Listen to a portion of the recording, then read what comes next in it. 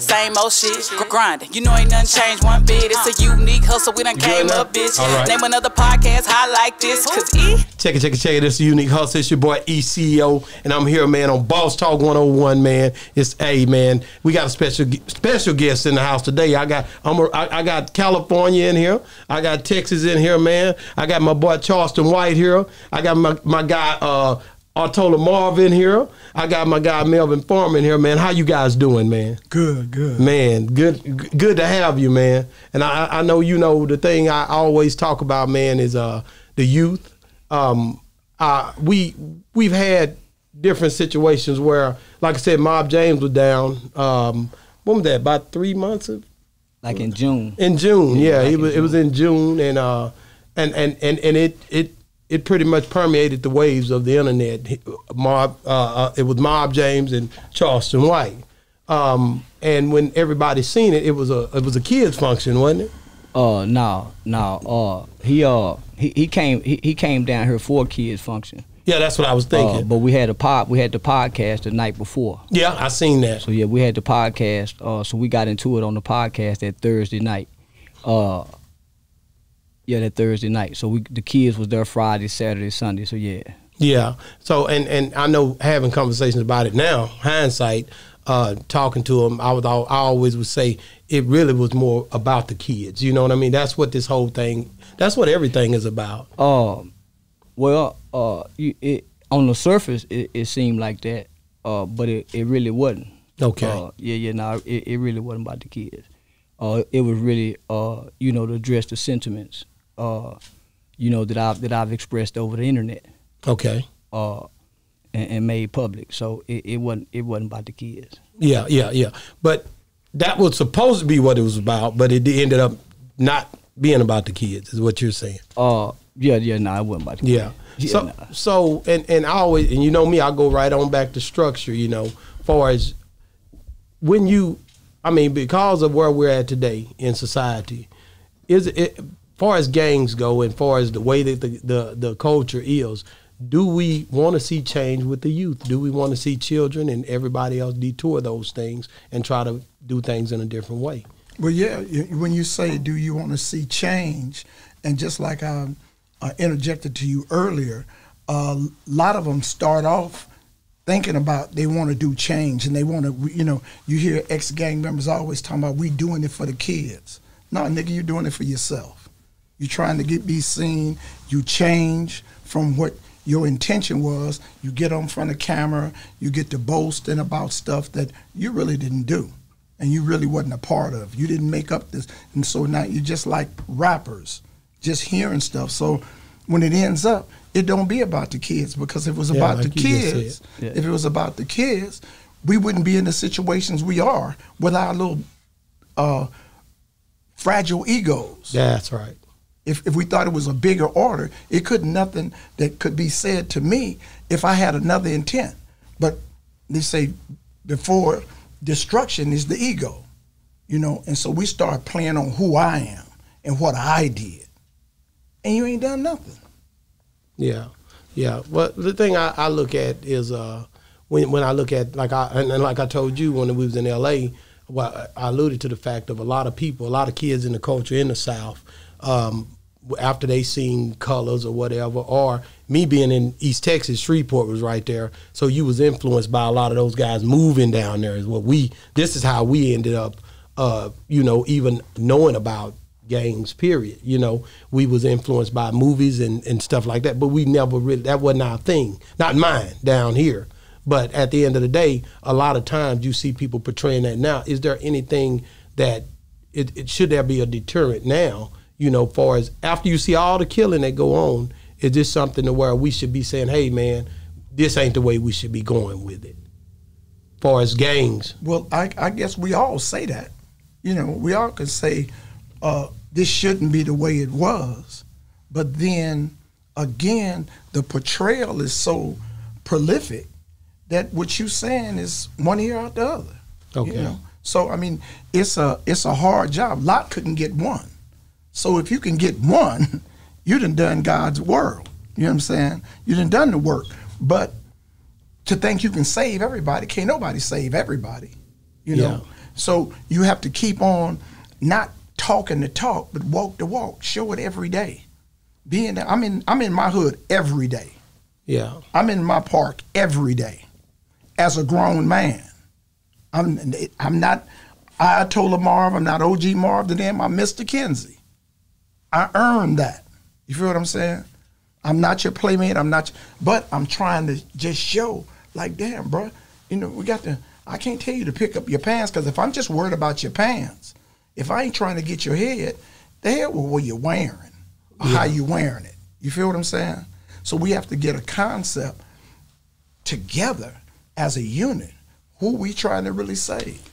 Yeah, because you know and I know, like, when you look at, like, different sections in Texas where people are portraying, hey, man, I'm in the gang or whatever, it is happening. It happens even now, today, you know.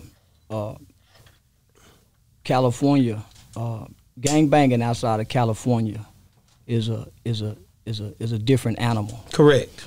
California and Chicago is its own animals. One's a lion, one's a bear. Anything outside of those lines, it ain't concrete. Outside of California, you can go be granddaddy. You can kill niggas when you 14. You can kill niggas in your 20s. And you can kill niggas in your 30s. And when you get 45, you can go to community college. And you can go to your son's football game in Mansfield. You can go to his game in West Dallas. Niggas in California don't have that luxury. So when I moved to California, I saw niggas can't retire out the game. Wow. These niggas 60 years old, 50 years old, they still at the park. Well, they're at the park through election, homie. It's not that they can't get out the game. It's some people that are so stuck. I did time. I got out of prison. I went to college. I'd have had a whole life. Been out of prison 26 years. But that's the observation I made. That's my qualitative study, right? That's what I went to California to study. I didn't go to party. I didn't go to get high. I went to study, and I walked the streets every day. So I went where everybody told me not to go. So I know what I was looking at. Them niggas stuck. It ain't a lot of opportunities afforded to them as it is out here. So this is the land of opportunity out here. This is a felony-friendly environment. You can get a job at Lockheed Martin and make missiles for the military with a felony out here. They ain't got that luxury in California. The trucking industry don't boom in California like it does here. The oil fields, they don't get to work in the plants. They don't get to twit cars. They ain't out there on the dock. So I saw that, homie. I saw that. So I got involved through community, seeing this guy, working with this guy. So I was taking notes. I saw that it ain't no black unity nowhere in California. I saw that a preacher can't even speak out against this stuff. So I saw that that's a different animal. Those black people are suffering way different than us. Wow. Let me say about that, how me and Charleston met. And he can correct me if I'm wrong. Through the internet, the proper use, he seen me and he came to St. Andrews Park. Straw hat, cowboy boots, and overalls. And he said, Melvin, I watch you on the internet. I come to meet you and to learn this culture. And it wasn't like God gave him the key. He learned from just hanging with me. Yeah. He got to go to see Nipsey Hussle funeral. He got to go to LA Gangs Unite.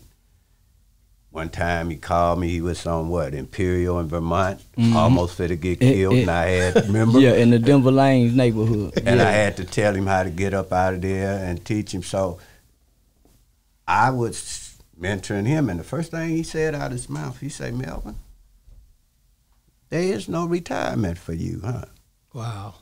He recognized that because you still got bullets flying, And, you know, these parks are in L.A. on the west side. I'm speaking on the west side.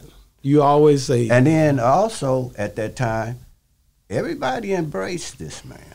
So I don't know how we at this position now. Yeah. But everybody, he got to meet everybody. Everybody. Through so you. we embraced him. Through you. Through not only me, because he knew Cappuccino, Yeah, Psycho Mike, Rihanna. I migrated off.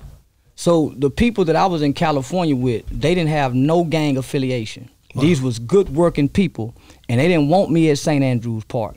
They was terrified that I was with Melvin, right? Because they know California. They know that any given time, man, kids was dying at St. Andrews Park.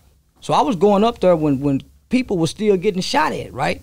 But I'm there to learn. Nigga, I'm on a journey. Wow. You see what I'm saying? So, man, I'm Ubering there. I'm getting dropped off, and sometime he ain't there. Wow. You see him? So sometime I'm Ubering back, and it's late. I got left at the 60s neighborhood. Didn't nobody know me. I'm hearing niggas say, cuz, who is homie there, cuz? Oh, that's Skull partner. Man, where's Skull at? But he knew who he left me with. I don't know. Wow. But I trust him because he's been kind of father figure, uncle-like to me while I'm in California. Nigga, I don't know nobody. But I'm entrenched in street culture. So I got to learn this shit, homie. This is the shit niggas where I'm from done killed and died for. And I'm on Hoover Street. I get to walk down Hoover Street. I get to go to Grape Street. I get to go to all these different places that niggas from my city will never go to.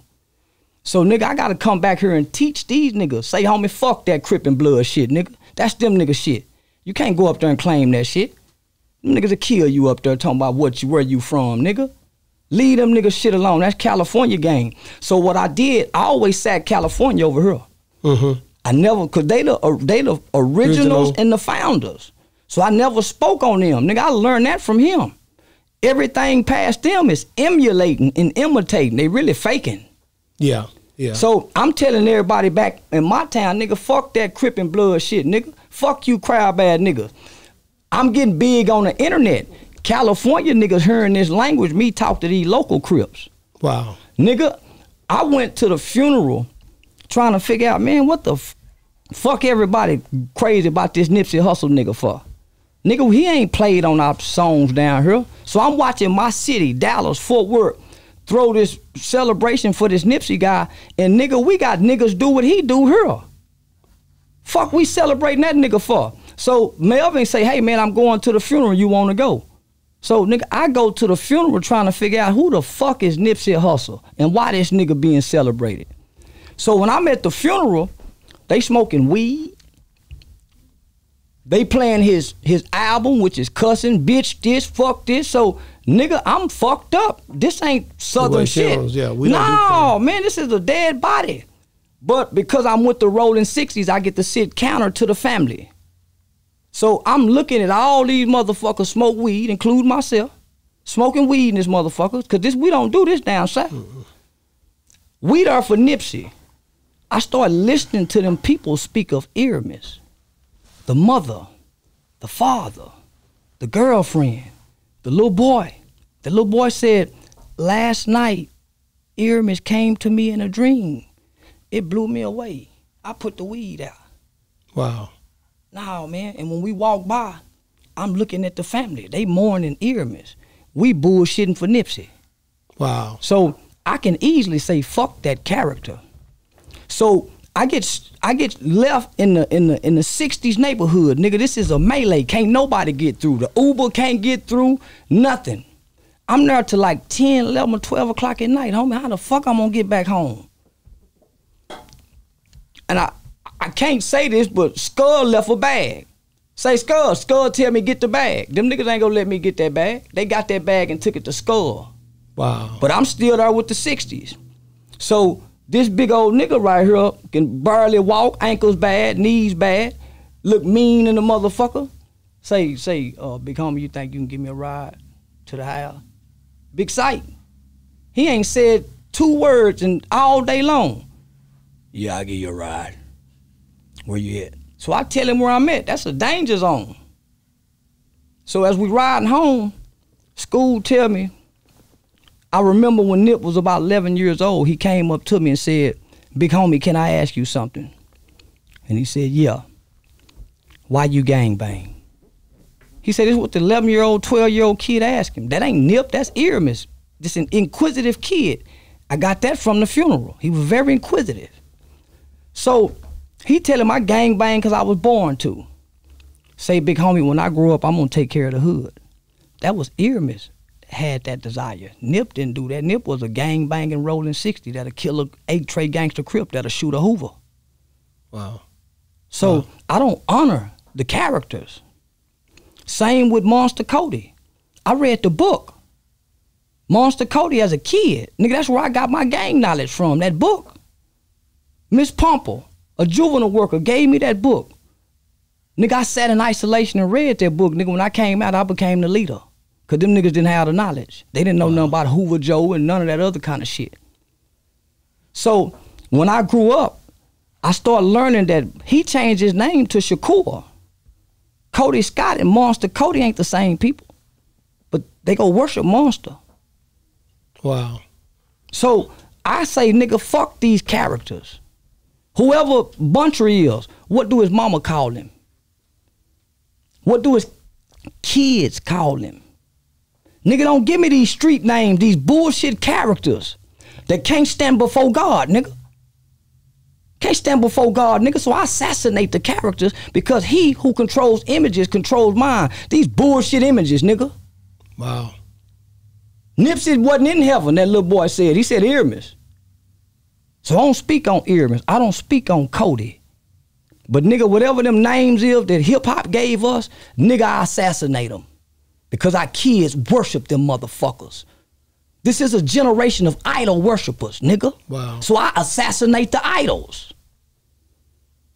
Don't fuck what I say, nigga. Look what I do. So that's why I say any motherfucking thing. And I've heard you say that. Yeah, I say any motherfucking thing, huh? I say any motherfucking thing. The internet I'm a is shock something. jock. Yeah, I'm a shock jock. Nigga ain't got no business listening to me, no way. And I'm willing to die. I'm willing to die, kill, and go to jail about what I come out of my mouth. Wow. So when you think about the character versus the individual, as far as the way the mother brings this child to her image when she's dealing with it, do you guys see the difference, or do y'all feel like it's the same? First, let me start by saying this. And it ain't gonna be no rebuttals about this. Shock jocks, killers, whoever the fuck running their mouth. I represent LA. And I represent this Crip shit. I don't give a fuck about a character, but I care about a person's legacy. Don't no nigga disrespect Nipsey Hussle, Monster Cody, Tookie, Raymond Washington, nigga. It's tried by 12 or carried by 6 anywhere, anytime. They characters to me, man. Well, I ain't talking about who nobody else's opinion. I didn't interject you. I done disrespected them, though. No. But I done disrespected them, Skull. No, you saying this in front of me, and I done disrespected them. And I just said I was a shock jock. So, nigga, at any given time, my nigga, if I feel the need to speak on something, it ain't a man alive that can muzzle this mouth. Hey, fuck a muzzle of mouth. I'm willing to die, kill, and go to jail about what I speak on. But see, No, you ain't. You lying to me? Hold on. That's why I talk so boldly. Hold on, Chief. Hold up. No, that's why I talk so boldly. Hold up. I get it. But Hold on. We talking like I ain't scared to men. die. I know. We ain't I fucking ain't scared to kill no nigga neither. About me, nigga. That ain't what we here for. Shit, We you know? man. ain't arguing. I'm not, because I'm not doing no motherfucking talking or man, rebutting. no, man. Listen, Hold on, listen, Chief. I'm through talking. I ain't got to justify my words. I ain't got to justify my words to I ain't telling you a motherfucking Hey, I ain't got to justify my words to nigga, my nigga. Check this out. I ain't got to justify my words to nigga. I ain't got to justify my words to nobody, my nigga. I done said what I done said. So whatever consequences that come with what I done said, I'm willing to accept whatever consequences. I'm willing to accept whatever consequences. We men, bro. This is my platform, and I'm we quiet. I come in love. But I didn't interrupt nobody, and I'm gonna finish. But I come in love. We all have opinions. But listen, we here talking about what our things I done said. No, I'm not talking about none of that. I'm talking about without me then. No. Y'all don't talk without me. No, it ain't like that, bro. No, we came to talk. I ain't got to justify a motherfucking thing what I done said, my nigga. I done said it. And I don't. I ain't got to justify, my nigga. I done drove too far from this motherfucker, nigga. Got me fucked up, man. Hey, well, we here. Well, y'all talk. We here. Y'all gonna talk without California is here, nigga. Man, that's what we meant. Come on, we gotta do better, man. No, we ain't doing better because this how this game go. But when he talked, we didn't say a motherfucker. Can't lead the conversation. You can't have it one-sided. You can't do that in front of us, bro. That's simple as that. You ain't disrespecting other people and kids. We gotta do better, man. No. You still, it ain't that. You cannot disrespect. But I'm saying, but I mean, you can't do all the talking and not in front of us. Okay, I agree with what he said. I agree with what he said about a character. Am I right? Yeah, you agree with it. I agree what he said about the character. The character, I agree. But don't sit up in front of us. It can't go like that. But son, let me talk to you, bro. Melvin, let me talk to you, bro. I ain't tripping. But let's clear it up, man, because we can't leave it like that. It ain't gonna be clear, bro. Because bro talk too much. No. We not here. When you sit and think, you can talk. I ain't caring about the character, he right. But when you talk about the dead. But we never got no. But that's why, bro. Hold on, Marv. You said hold on. That's why I wanted to talk to brother before we got on the air. Right. And explain to him my view. I saw his okay, but I'm just saying, when it came to what he's saying, it's certain things I agree with him, what he's saying about we couldn't do it like that. Yeah, but I'm saying